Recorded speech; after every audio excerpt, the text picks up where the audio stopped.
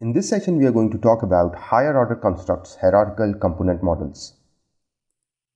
Now, what is the concept of hierarchical component models or higher order constructs?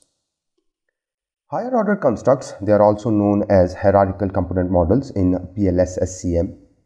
They provide a framework for researchers to model a construct on more abstract dimension that is referred to as higher order construct, and its more concrete subdimensions referred to as the lower order constructs. Higher component models, HCM, refers to more general construct that is measured at a higher level, while simultaneously assessing several subdimensions. Hence, by specifying lower order components, HCM covers concrete traits of a more general conceptual variable of interest. Let's take an example here. ECC, LC, EC, DC. These are the four lower order constructs, subdimensions of this higher order construct, CSR. And this CSR is actually influencing organizational performance. Now, what are the advantageous features? So before going into the advantageous features, let me repeat a few things. So this here, ECC, LC, EC and DC, these are the subdimensions, lower order construct for this CSR, which is the higher order construct. Now, one can do, what one can do is, they can look into individual impact of each of these dimensions on organizational performance.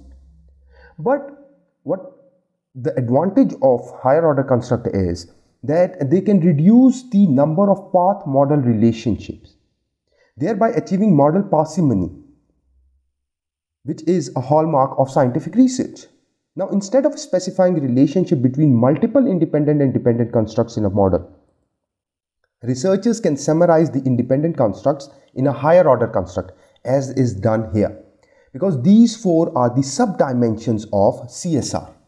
So instead of linking each of these subdimensions, we can have a more parsimonious model and just link CSR with organizational performance.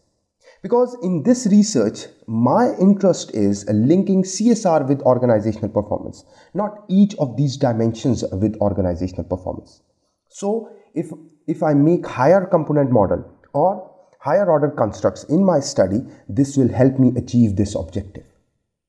Now, making these relationships from then lower order constructs to the dependent constructs in the model obsolete.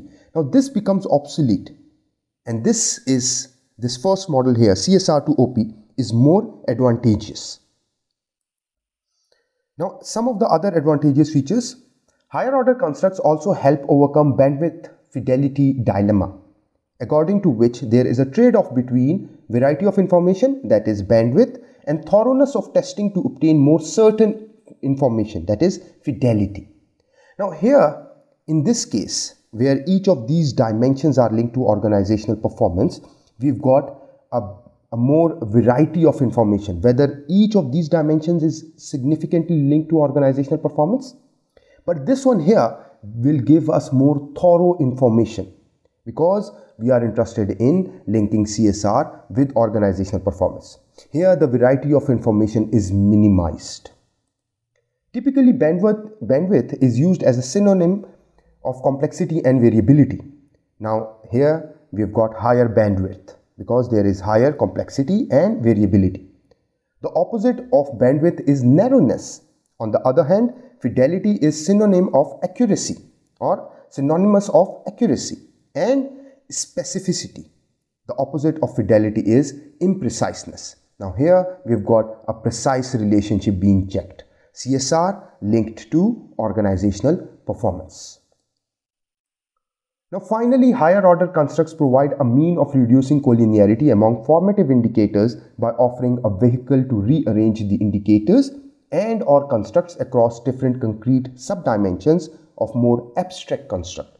So you can reduce your collinearity among the formative construct by arranging your construct into a higher order construct. Now, the difference between formative and reflective has been explained in another video on the channel. Now, there are different types of higher order constructs. To reap the benefits of higher order constructs, researchers must address at least three concerns. So what are those concerns? First, the higher order construct conceptualization and specification needs to be grounded in well-developed measurement theory. In fact, this step can be challenging and tedious as developing a new measurement scale.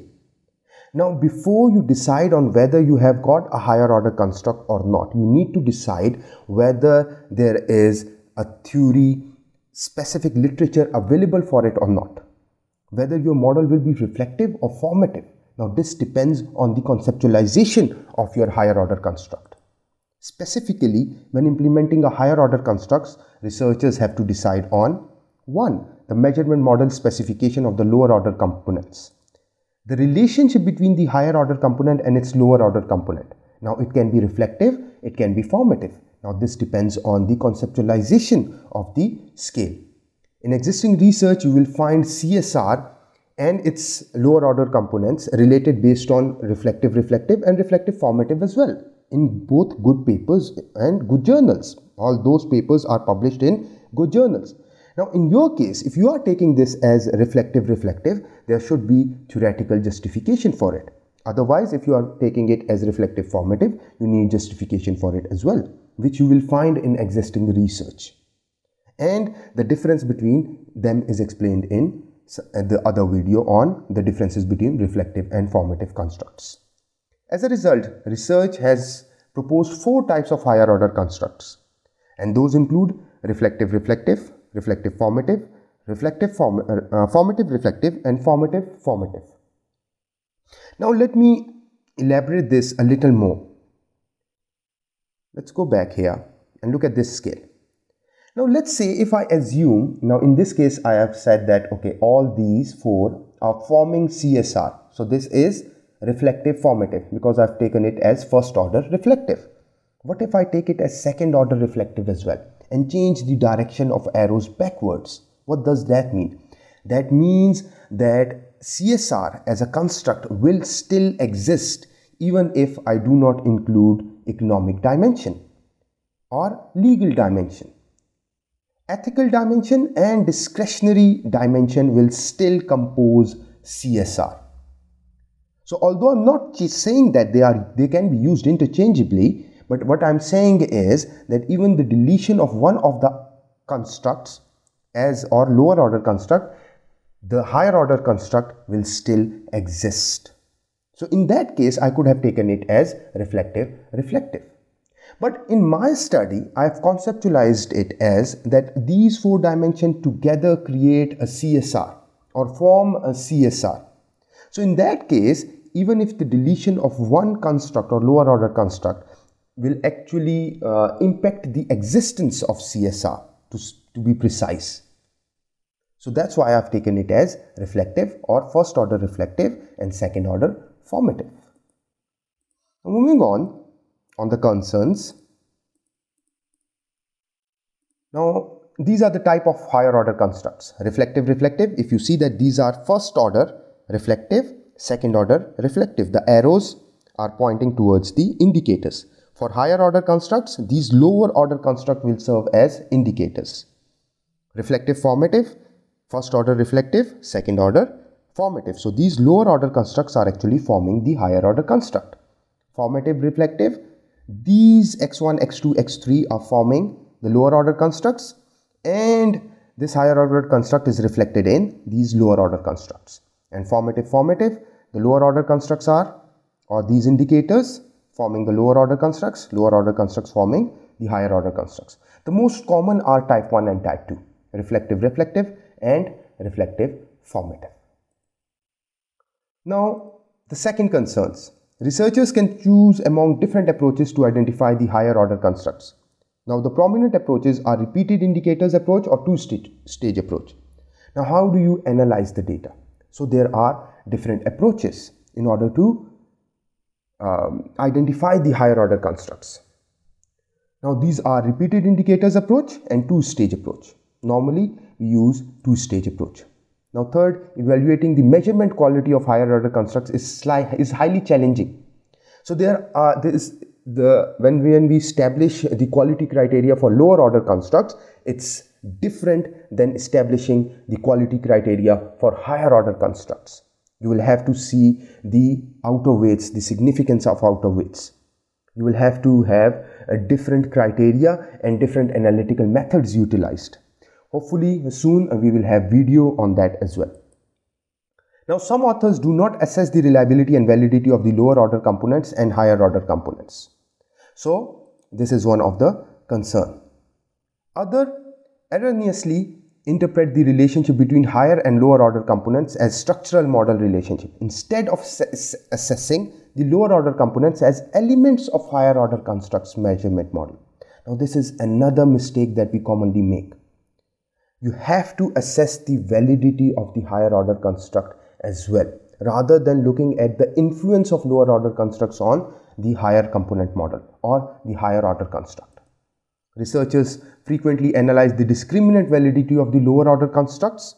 They neglect the discriminant validity assessment of higher order construct as a whole. Now, this is another mistake we commonly make when we are doing the reflective model. Now, how do we specify higher order construct? Analytically, how do we do it in PLS or SMART-PLS? There will be a video soon on that as well. Now, researchers have proposed several approaches for specifying and estimating higher order constructs. The most prominent ones are, so there are two approaches that one can use: extended repeated indicators approach and two-stage approach. Now, Becker in 2012 with others have evaluated both approaches for reflective formative type higher order constructs in large-scale simulation study.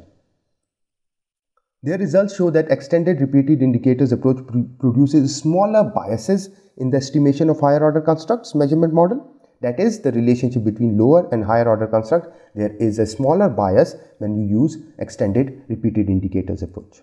In contrast, the two-stage approach shows better parameter recovery of path pointing. That is, pointing from exogenous construct to the higher order construct, and from the higher order construct to an endogenous construct in the path model. So you've got better parameter recovery. I normally prefer the two-stage approach, and within two-stage approach I normally use the disjoint two-stage approach. The extended repeated indicators and two-stage approach, they actually typically produce similar results when sample sizes are sufficiently large. So you have to be considerate about your sample size. Now, this is your extended repeated indicators approach, and what you do is, this is second order construct, higher order construct, and this is the exogenous variable influencing the higher order construct. Now, what you do is you draw connection from your Y5 or the other exogenous variable influencing the higher order construct to the lower order construct, and same goes for reflective formative or formative. Now, in future I'll be having a detailed session on using extended two-stage approach or rather embedded two-stage approach and disjoint two-stage approach as well. And then we'll be discussing in detail how to validate higher order constructs with lower order constructs as well. Now, this session was all about the theory of higher order constructs. I hope after this session you would have understood the conceptualization of higher component models or higher order constructs. Thank you very much. Now, these are a few references that one can look into. This is a very good paper recently published by Sastet and others on in Australasian Marketing Journal. So one can have a detailed look into this particular paper. Thank you very much.